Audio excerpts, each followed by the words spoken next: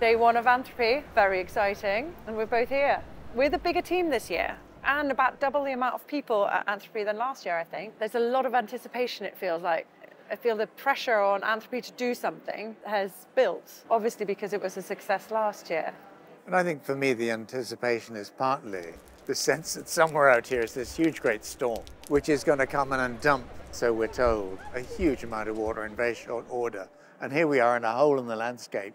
So we'll see what, happens. Flooding. Did you hear we went swimming in the sea this morning? I saw the photographs. Yes. I couldn't believe it. Yeah. It was insane. And was anyone else from Anthropy there? Or did they have all read the small print in their contracts? Saying, and don't insurance go. policies and so on? No, it was just our team. Because we like a little bit of fresh water in the morning.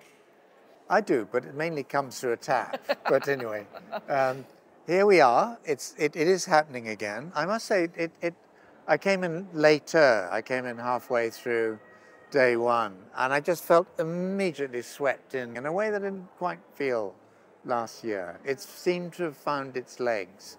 Yeah. And I like that.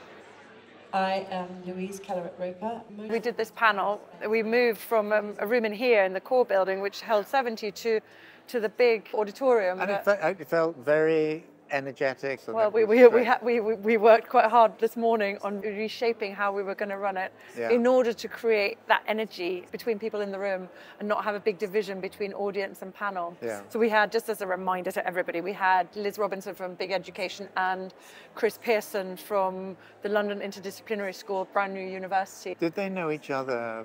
No. Previously? Which, you know. Could be over time part of the magic of Anthropy. Yeah, well, it was one thing I loved was to bring them together because they both work on expanding education in a way that normal schools and universities don't tend to, so to speak. So I really enjoyed it. It left me feeling slightly sort of overburdened with this sense that the existing educational system is, if not rotten, pretty skewed and problematic, and there are these new approaches to learning and throughout lifetimes coming up. But the question is the change coming fast enough? I don't know what your reading was. I think the system is rotten, but again, it's like everywhere I look, there are really good people doing really good things. And so it's just bringing this together and accelerating that change. Yeah.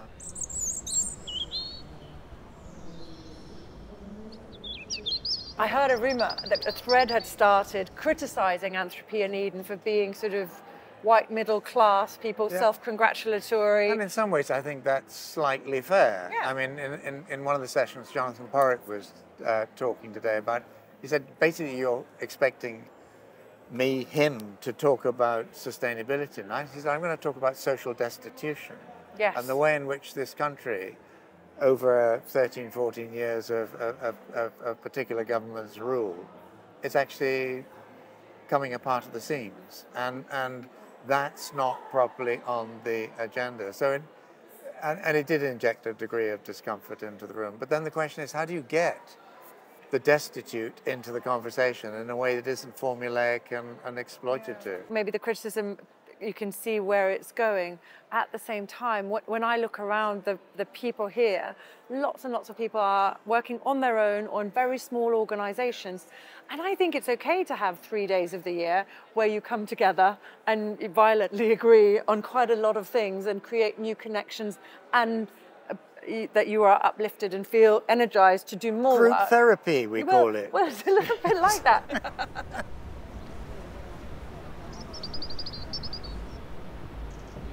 What are you most looking forward to, apart from dinner in the rainforest? Well, I'm enjoying the serendipity factor of just bumping into people and having unexpected conversations. But I've got this session in the afternoon on security and defense and the armed forces. And I feel that's slightly like tossing a hand grenade into a goldfish pond, because I don't think those sorts of issues have really been discussed here yet. But if we're thinking about Britain's role in the wider world, global Britain or whatever, then the role of this country as a military power in the world is crucial. And so I'm not just thinking that as one session, I'm thinking, can we start a conversation here that over a number of years could evolve in useful ways? Lots of people actually have come up to me today and said they're looking forward to that session.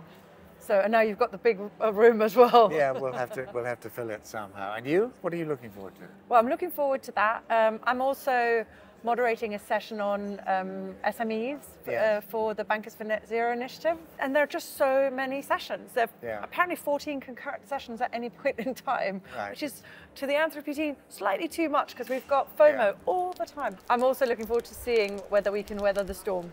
Yes. In more senses than one. Yeah.